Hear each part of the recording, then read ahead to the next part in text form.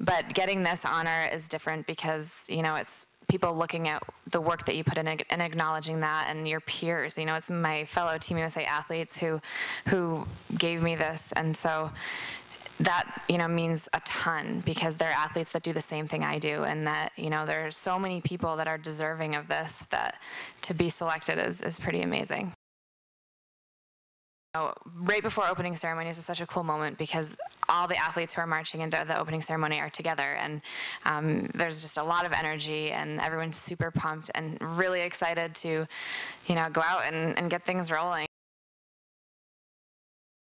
Every Olympics, they've kind of gone back and forth whether or not to go to opening ceremonies because, you know, they obviously went the first year that I competed, and then after that, tickets are really expensive. So they're like, yeah, maybe we better not. And they always end up going because they're like, we're here, let's just do it.